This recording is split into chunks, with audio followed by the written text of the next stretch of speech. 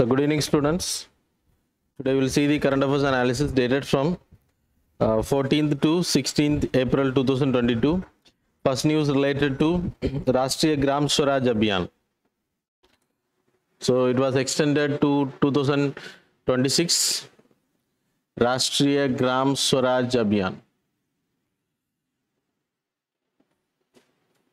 இது 2018 introduced பண்ணப்பட்ட project. So it's a central sponsored scheme under the Ministry of Panchayat Raj. So launched for the purpose. So it was launched in the year 2018-19. And then now it was extended up to 22 lerundu 2026 varaikkum. So it will go in sync with the Finance Commission. So current 15th Finance Commission or period or sync panni povum. It will continue. And then Panchayat, so the main important objective of the scheme is to develop the Panchayat.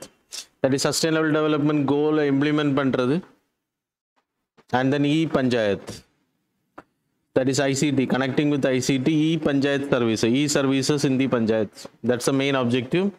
So idhula enna irukum appadina poverty reductions, housing for all, reductions, appuram gender equality. So appuram housing for all, then healthy village, child friendly village, appuram green village, pollutionless, then clean and green village, water sufficient village and good governance. So see idella implement பண்றதா இத launch பண்ணிருக்காங்க. So already centrally sponsored scheme நாலே உங்களுக்கு தெரியும் funding வந்து 60:40, 60% funded by the central government, state வந்து 40, தமிழ்நாடு போன்ற ஸ்டேட்ஸ்க்கு வந்து 60:40, north east states and Himalayan states அப்படினா 90:10. அப்படினா central government will fund 90 and the 10%. So union territory will be funded by the central government 100%. So that's about this scheme. So engendered development. So both genders க்கு ஏத்த மாதிரி development. There is no discrimination will be there. Scheduled caste, scheduled tribal people. So everyone economic, socio-economic justice. அப்புறம் improved public service delivery. That is e-Panchayat மூலமா எல்லா இது வந்து ஆன்லைன்ல provide பண்றது. So these are the things are important related to this scheme. And the next scheme related to midday meal scheme. So the midday meal scheme, it was launched in the year 1995. So Karnataka government decided to give egg in their midday meal scheme. Tamil Nadu already we are providing. So midday meal scheme is important for your examinations. So that is enough. So midday meal scheme it was introduced in the year 1995 for the class children from 6 to 14 years. Class எடுத்துக்கிட்டீங்கன்னா class 1ல இருந்து 8 வரைக்கும் 8th வரைக்கும் இருக்கக்கூடிய ஸ்டூடெண்ட்ஸ்க்கு வந்து free meals கொடுக்கறது தான் இதோட target. and the state government shall pay for this. அப்புறம் இம்பார்ட்டன்ட் அந்த ஸ்கீமை பொறுத்த வரைக்கும் it's under the ministry of education. அப்புறம் கலோரி எடுத்துக்கிட்டிங்கன்னா ரெண்டு தான் பிரிக்கிறாங்க. ஒன்று வந்து பிரைமரி எஜுகேஷன் கீழே இருக்கக்கூடிய குழந்தைங்களுக்கு வந்து டெய்லி 450 கலோரி. அப்புறம் பிரைமரிக்கு மேலே that is 6th to 8th கேட்டகரினா 700 calorie food இருக்கணும். அது வந்து mandatory.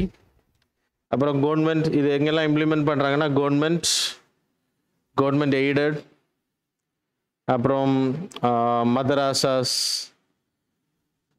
so etc. So government கிட்ட இருந்து மக்தப்ஸ் and madrasas under the SSA scheme, சர்வ சிக்ஷா அபியான் ஸ்கீம் கீழே இருக்கக்கூடிய எல்லா ஸ்கூலுக்குமே இது கிடைக்கும்.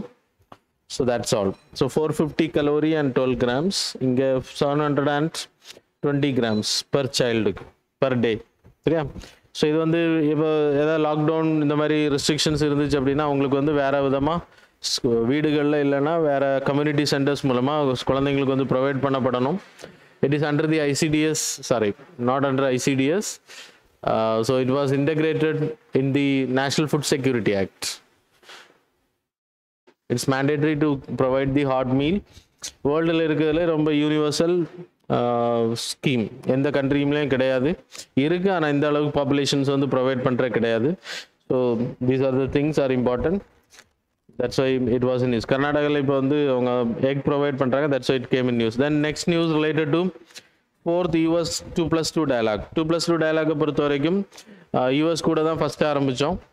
Defense minister from our side and the counterpart of US, and the external affairs minister and then counterpart of US, that is US secretary of the state, they will meet and then they will negotiate for certain developments. இப்போ யுக்ரைனில் இருக்கக்கூடிய problems இதை பற்றி பேசியிருக்காங்க. இதான் 2+2 dialogue. நம்ம Australia கூட we having, Japan கூட we having, and then US கூட we having. So quad countries கூட நம்ம இது பண்ணியிருக்கோம். So mainly it is important to negotiate the international affairs etcetera. அப்புறம் டிஃபென்ஸ் ரிலேட்டடாக இருக்கக்கூடிய ப்ராப்ளம்ஸை சார்ட் அவுட் பண்ணுறது, ட்ரேட் ரிலேட்டடான விஷயங்களும் டிஸ்கஸ் பண்ணோம். இப்போ உக்ரைன் கிரைசிஸ் வந்து டிஸ்கஸ் பண்ணியிருக்காங்க. அண்ட் தென் நம்ம அமெரிக்கா கிட்டேருந்து வாங்கக்கூடிய பொருட்கள், மிலிட்ரி எக்யூப்மெண்ட்ஸ், அதை வந்து உறுதிப்படுத்தியிருக்காங்க. So those things are not important. So 2+2 dialogue மட்டும்தான். இனி அவுட்கம் அவர் அங்கேருந்து வந்ததுக்கு அப்புறம் தான் தெரியும். It's happening in USA. Next year வந்து இந்தியாவில் நடக்கும். Every year it will happen 2+2 dialogue meeting. So that's all. Then fourth news related to presidential election. இந்தியாவோட president election is going to happen in July, before July. அப்போது கண்டிப்பாக அதுக்கு முன்னாடி elections இருக்கும். ஜூலையில் எண்ட் ஆகுது அப்படின்றப்போ எலெக்ஷன்ஸ் அதுக்கு முன்னாடி இருக்கும். The electoral, so எலெக்ஷனை பொறுத்த வரைக்கும் under Article 54 it talks about the election of the president, and 55 எப்படி நடத்தணும் அப்படின்னு சொல்லப்படுது. Single transfer vote by means of, proportional representation by means of single transfer vote. It consists of an electoral college. Electoral college பொறுத்த வரைக்கும் it will be voted by the elected members of both the house of the parliament. The electoral college consists of elected members of both the house of the parliament, plus elected members of the state legislative assemblies, including Delhi and Puducherry. So non-elected members of the house, both the houses of the parliament, as well as nominated members, as well as in the state legislative assembly nominated members இப்போ கிடையாது. Anglo Indians முன்னாடி இருந்தாங்க, இப்போ கிடையாது. அந்த legislative council எங்கெல்லாம் இருக்கோ அவங்களும் வந்து இதில் ஓட் பண்ண முடியாது பிரசிடென்ட் எலெக்ஷனை பொறுத்த வரைக்கும். அந்த MLAs having quotas. So president வந்து ஒரு பர்சன் வந்து நாமினேட் பண்ணுறாரு அப்படின்றப்போ அவரோட செக்யூரிட்டி அமௌண்ட் வந்து RBIயில் you have to pay 15,000 rupees. அப்புறம் இம்பார்ட்டண்ட்டாக 50 மெம்பர்ஸ் வந்து ப்ரப்போஸ் பண்ணணும். That is first thing, propose முன்மொழிகிறது. அப்புறம் செகண்ட் வந்து 50. இது எலெக்டட் மெம்பர்ஸ் ஆஃப் தி ஹவுஸ்ன்னு சொல்லப்படுது. எலெக்டட்ன்றதில் மெம்பர்ஸ் ஆஃப் த ஹவுஸ் அவருக்கு வந்து சப்போர்ட் இருக்கணும். வெளியில் இருக்கவங்க யாரும் கிடையாது. அப்புறம் இவருக்கு ஓட் பண்ணக்கூடிய category there is a quota. இந்த கோட்டாவை பொறுத்த வரைக்கும் total valid oats divided by number of posts plus 1 and the whole plus 1. So total valid votes அப்படின்றப்போ டோட்டல் இவருக்கு ஓட் பண்ணக்கூடிய எலக்ட்ரல் காலேஜ் மெம்பர்ஸோட ஓட்டிங் அது எப்படி கால்குலேட் பண்ணோம்னா எம்எல்ஏஸ் ஹேவிங் செப்பரேட் வேல்யூ. இந்த எம்எல்ஏவோட லைக் வேல்யூ எடுத்துக்கிட்டிங்கன்னா total population of the state. இப்போ தமிழ்நாடுனா total population of Tamil Nadu divided by total elected MLAs. Total MLAs into or divided by 1000 into அப்படின்னா 1/1000. So இப்போ தமிழ்நாடோட vote share ஒரு MLA vote பண்ணும்போது அவரோட vote share மட்டும் நான் மென்ஷன் பண்ணுறேன். You people having those things in pictograph. So it was mention in your PDF. So you can study from தேர். ஆனால் இது கொஞ்சம் இம்பார்ட்டன்ட் இந்த வாட்டி, ஏன்னா இந்த மெம்பர்ஸ் கேல்குலேஷன். ஸோ 176 இதை கேல்குலேட் பண்ணும்போது population divided by total MLAs divided by 1000. சரியா? ஸோ அதனால் கம்மியாகும். அந்த எம்பிஸோட ஓட் ஷேர் எடுத்துக்கிட்டிங்கன்னா total elected MLAs of including Delhi and Puducherry divided by total MPs. அவ்வளோதான். ஸோ இது வந்து ஒரு எம்பியோட vote Rajya Sabha including Rajya Sabha and Lok Sabha இந்த எம்பியோட ஓட்டோட ஷேர் எடுத்திங்கன்னா 708. இப்போ கால்குலேட் பண்ணால் it will be easy. So total valid oats அப்படின்னா தமிழ்நாட்டுக்கு வந்து 234 பேருக்கு இன்டூ 176 ஓட் ப்ளஸ் ஒவ்வொரு ஸ்டேட்டுக்கும் டிஃபர் ஆகும். இப்போ ஒடிசா எடுத்துன்னா 149, ஆந்திர பிரதேஷ் 159. ஸோ இதை வந்து மொத்தமாக கால்குலேட் பண்ணி divided by the number of post plus 1. இந்த கோட்டா வந்து கிராஸ் பண்ணக்கூடிய பர்சன் தான் he will be elected as the president. Single transfer vote already lot of times explained, so no need to explain. So these are the things are important related to president topic. அப்புறம் இவர் வந்து பதவி ஏறின பிறகு ஏதாச்சும் unconstitutional things பண்ணுறாரு அப்படின்னா he can be impeached under article 61 when he is violating the constitution. That's important. Impeachment process அது மாதிரி ரிமூவல் பண்ண முடியும், that is impeachment. அது மாதிரி ரிசைன் பண்ண முடியும். அவர் வந்து he will give the resignation to vice president. And then so yeah, these are the things. He can be removed, he can resign. அப்படி தான் வேகன்சி ஆகும். Then vice president will suddenly become the immediately, not suddenly, immediately become the president of India. அது வந்து temporary தான். So that's all. The next fifth news related to India would a human rights report. It was submitted in the US. So எல்லா கண்ட்ரிக்கும் எடுக்கிறாங்க, இந்தியாவுக்கு மட்டும் இல்லை. So அதில் வந்து யூஎஸ் இந்தியாவை கிரிட்டிசைஸ் பண்ணியிருக்காங்க. அவர் human rights violations are very high அப்படின்றது இப்போ கரண்ட் கவர்மெண்ட். ஆர்பிட்ரரி அரெஸ்ட் இந்தியாவை பொறுத்த வரைக்கும் arbitrary arrest and ப்ராகிபிட்டேஷன் arbitrary arrest and the preventive டிடென்ஷனில் எந்த ஒரு காரணம் இல்லாமல் அரெஸ்ட் பண்ணுறது வந்து நம்ம தடுக்குது.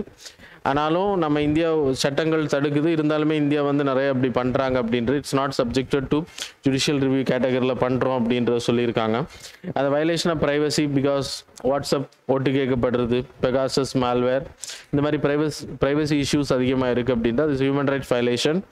அப்புறம் curbs for freedom of speech and expression, நிறைய யூடியூப்ஸ் வந்து பேன் பண்ணப்படுறது, ட்விட்டர்ஸ் பிளாக் பண்ணப்படுறது, ஜேர்னலிஸ்ட் அந்த ஃபார்முலா போராட்டங்களப்போ இது எல்லாமே சொல்லப்படுது. கவர்மெண்ட் வந்து நிறைய கருத்து சுதந்திரத்தை தடுக்கிறாங்க அப்படின்றதும் சொல்லப்படுது. ஆன்லைனில் யாராச்சும் கரண்ட் ஒர்க்கிங் கவர்மெண்ட்டை வந்து ட்ரோல் பண்ணுறாங்க அப்படின்றப்போ அவங்கள வந்து அரெஸ்ட் பண்ணுறாங்க இமீடியட்டாக, இல்லைனா பிளாக் பண்ணுறாங்க யூடியூப்பை. ஸோ அப்புறம் அம்னிஸ்டி இன்டர்நேஷ்னல் ஆல்ரெடி அது வந்து இந்தியாவில் ஷட் டவுன் பண்ணிட்டாங்க. அவங்களோட அசர்ட்ஸ் எல்லாமே ஃப்ரோசன் பண்ணப்பட்டிருக்கு. அதுக்கான காரணம் மனித உரிமை மீறல்கள் இந்தியாவில் நடக்கிறத வெளியில் சொல்கிறாங்க அப்படின்றதுனால. ஸோ அது வந்து அதுவும் அந்த FCRA act, foreign contribution regulation act, அந்த லைசன்ஸ், ஸோ அதில் நிறைய என்ஜிஓஸ் வந்து பிளாக் பண்ணப்பட்டது. ஸோ இதெல்லாமே அவங்க கொஸ்டின் பண்ணியிருக்காங்க. அண்ட் தென் இந்தியாவை பொறுத்தவரை ஹியூமன் ரைட்ஸ் வயலேஷன்ஸ் ரொம்ப அதிகமாக இருக்குது அப்படின்றது சொல்கிறாங்க முன்னாடி இருந்ததை விட. We having fundamental rights article 12 to 35 to protect the individual freedom of people. அது மாதிரி ஹியூமன் ரைட்ஸ் எடுத்திங்கன்னா ஹியூமன் பீயிங்ஸாக இருக்கிறனால what are the rights, freedom of speech and expression, and then free to have your like privacy etcetera. இதெல்லாமே உங்களுக்கு ஃப்ரீடமாக, அப்புறம் ஃபுட்டாக இருக்கட்டும், எல்லாமே ஹியூமன்ஸாக பிறந்ததுனால ஹியூமன்ஸுக்கு இருக்கக்கூடிய எல்லா கண்ட்ரிலையும் ஹியூமன்ஸுக்கு என்னெல்லாம் ட்ரீட்மெண்ட் இருக்கும் அதெல்லாமே இந்தியாவிலையும் கொடுக்கப்படணும் அப்படின்றது.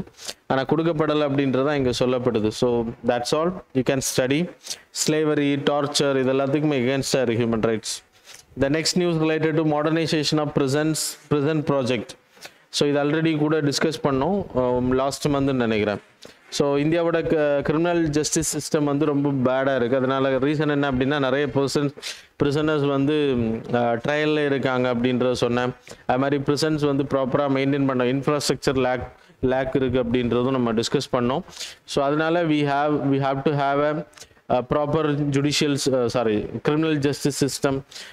குற்றவாளிகள் அங்கே போயிட்டு மனம் திரும்பணும், மாறுறதுக்காக தான் இந்த சிறை வாழ்க்கை கொடுக்கப்படுது.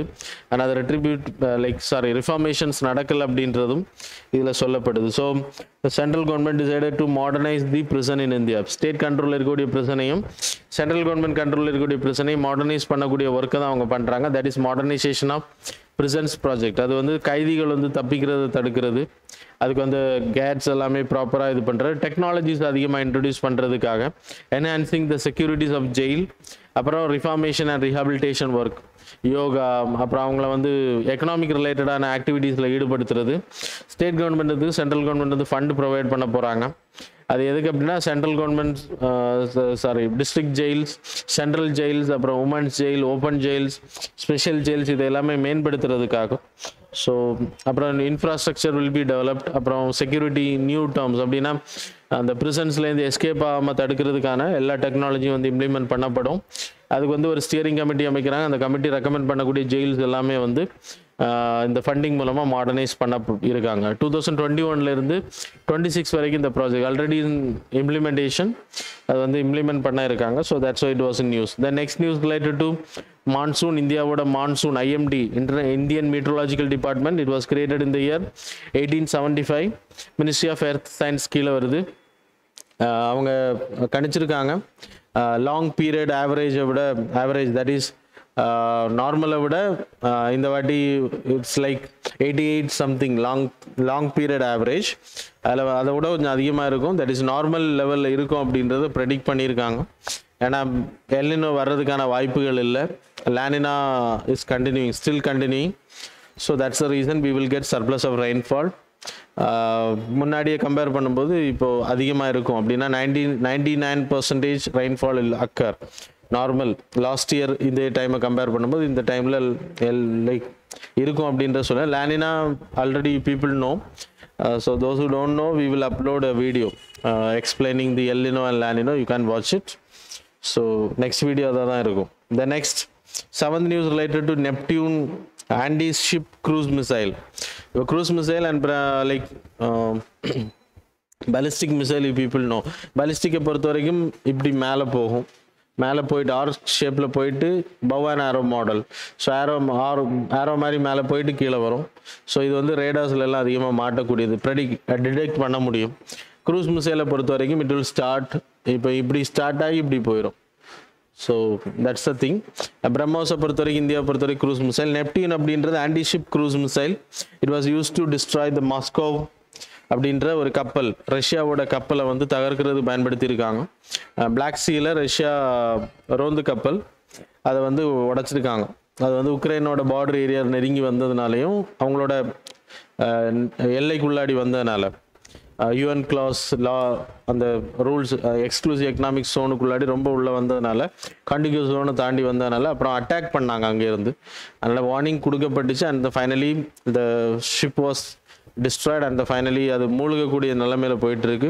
இந்த 500 people என்ன ஆனாங்க அப்படின்றத ரஷ்யா வந்து அனௌன்ஸ் பண்ணலை. Anyway no need to go in to the like stories.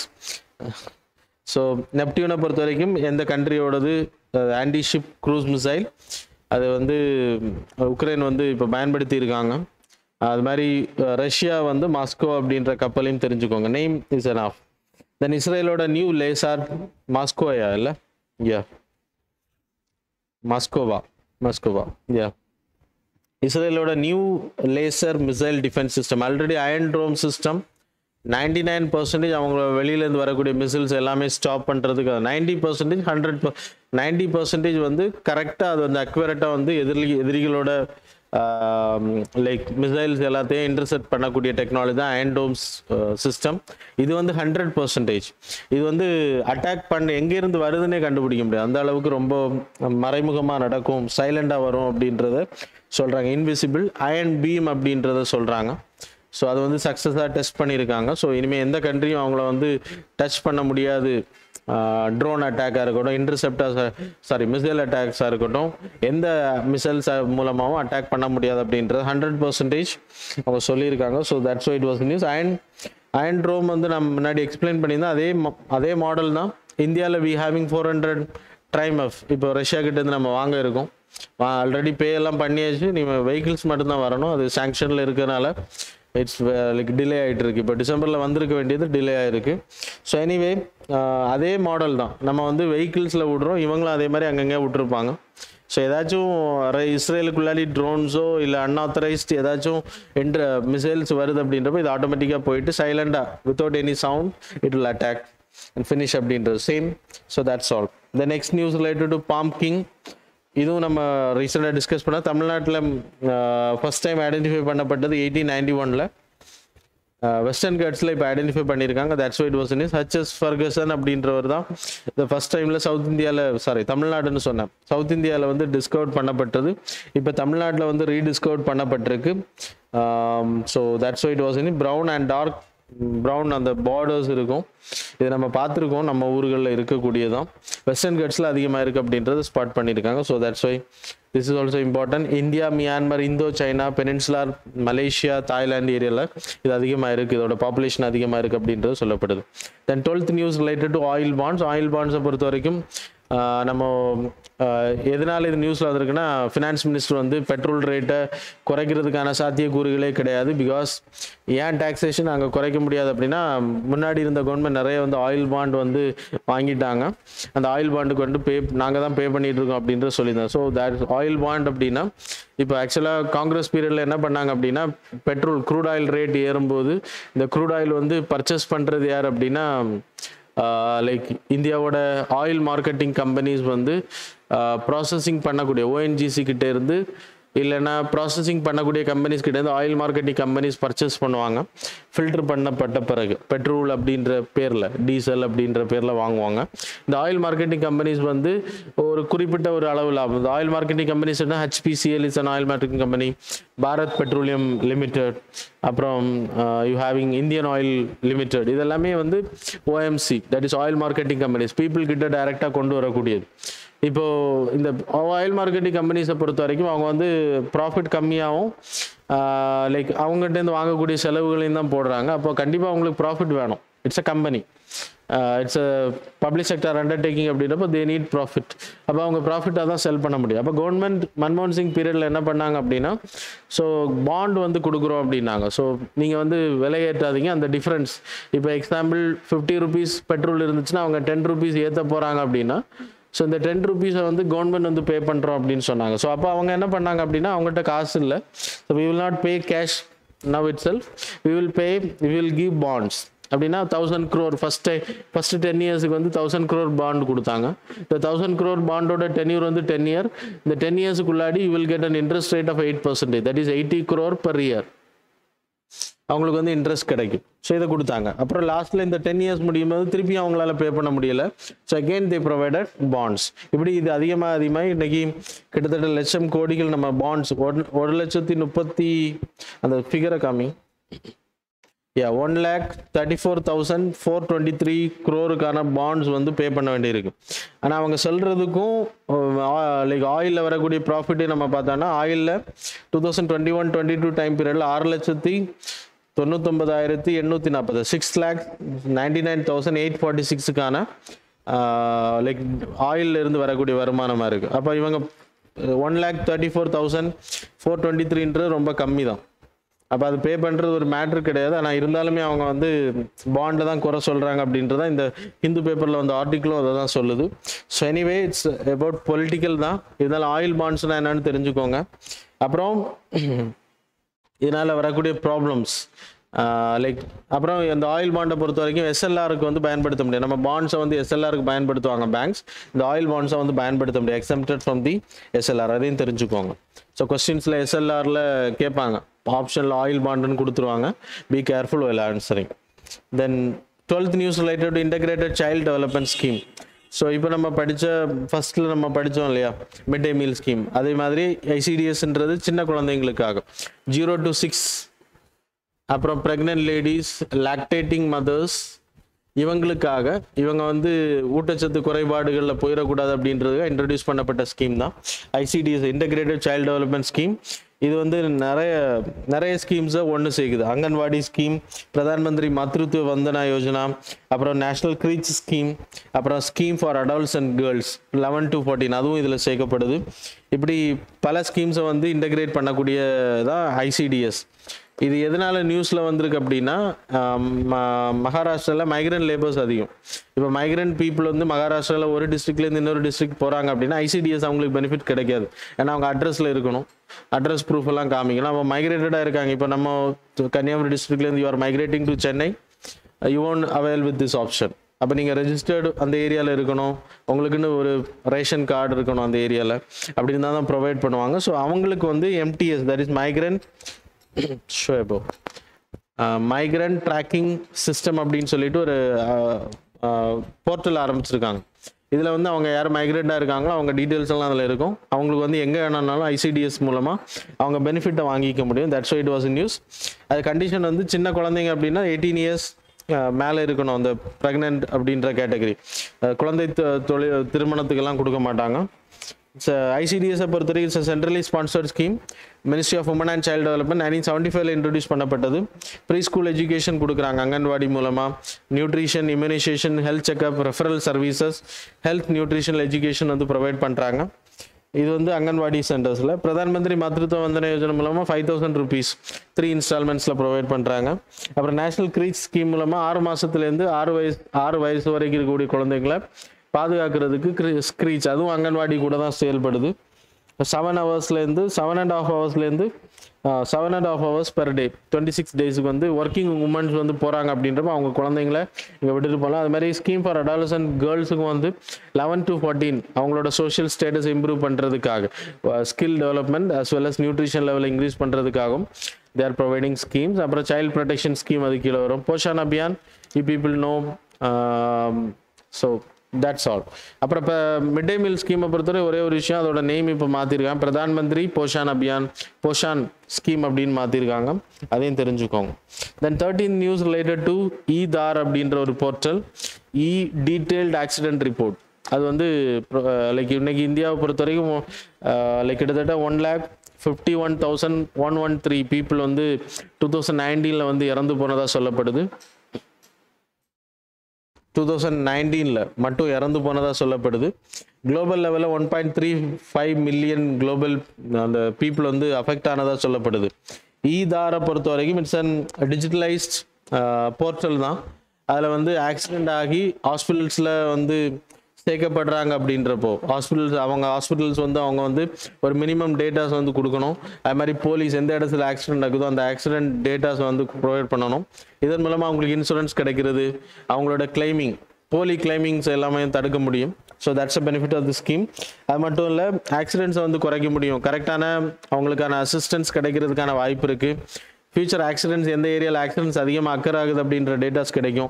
அதன் மூலமாக அங்கே வந்து சேஃப்டி சிஸ்டமை பண்ண முடியும். அப்புறம் Brasilia டிக்ளரேஷனில் we signed SDG, that is sustainable development கோல் 3.6 வந்து இம்ப்ளிமெண்ட் பண்ணுறதுக்காக மெயின்லி ஆக்சிடென்ட்ஸை வந்து இந்தியாவில் ஆஃப் லெவலில் குறைக்கிறது, இப்போ இருக்கிறத விட ஹாஃப் லெவலுக்கு குறைக்கிறது 2030 அதை நம்ம சைன் பண்ணியிருக்கோம். So these are the things have to be implemented. So that's all. Then next news, பெர்னார்டினிலி Bernstein comets பொறுத்த வரைக்கும் it's an like dust particles அப்படின்னா ஒரு கல்லுன்னு சொல்லலாம். அந்த கல்லை சுற்றி ஐசி கிறிஸ்டல்ஸ், ஐஸ் கவர்டாக இருக்கும். -348 டிகிரி சென்டிகிரேட் அந்த செல்சியஸில் இருக்கும். அப்போ கண்டிப்பாக அது ஐசியாக தான் இருக்கும் கவர் பண்ணி. அதில் பெர்னார்டினி பெர்ன்ஸ்டெயின் காமெட்ஸ் அப்படின்றது ஆல்ரெடி 2010 டிஸ்கவர் பண்ணப்பட்டது. பெட்ரோ பெர்னார்ட் அப்புறம் கேரி பிரைன்ஸ்டெயின் அப்படின்றவங்க கண்டுபிடிச்சது. அது இப்போ வந்து ஐசி கிளவுடாக இருக்குது அப்படின்றத உறுதிப்படுத்தியிருக்காங்க. ஹபிள் டெலஸ்கோப் மூலமாக உறுதிப்படுத்தியிருக்காங்க NASA. So that's why it was a news. Oort cloud, இந்த இமேஜை நீங்கள் பார்த்தீங்கன்னா தெரியும். So show the image. காமெட்ஸை பொறுத்த வரைக்கும் குயூபர் பெல்ட் ஏரியாவில் இருக்கக்கூடிய Oort cloud அப்படின்றது இட்ஸ் அ கேசியஸ் ஃபார்ம். அதுலேருந்து அதிகமான காமெட்ஸ் உருவாக்கப்பட்டதாக சொல்லப்படுது. சன்னுக்கும் இந்த குயூபர் பெல்ட் ஏரியாவில் தான் உங்களுக்கு ஆஸ்ட்ராய்ட் பெல்ட் அதிகமாக இருக்கும், இல்லை தான் காமெட்ஸும் அதிகமாக இருக்கும். கிட்டத்தட்ட மில்லியன்ஸ் ஆஃப் காமெட்ஸ் இருக்கிறதா சொல்லப்படுது. கிட்டத்தட்ட நம்ம இதுவரையும் டிஸ்கவர் பண்ணப்பட்டது 3650 நோன் காமெட்ஸ், அப்படின்னா நேம் பண்ணி இருக்கக்கூடிய காமெட்ஸ். மற்றதெல்லாம் இன்னும் டிஸ்கவர் பண்ணப்படலை ப்ராப்பராக. So that's all about today's 3 days current affairs. Hope you people enjoyed. Thanks a lot for joining with us.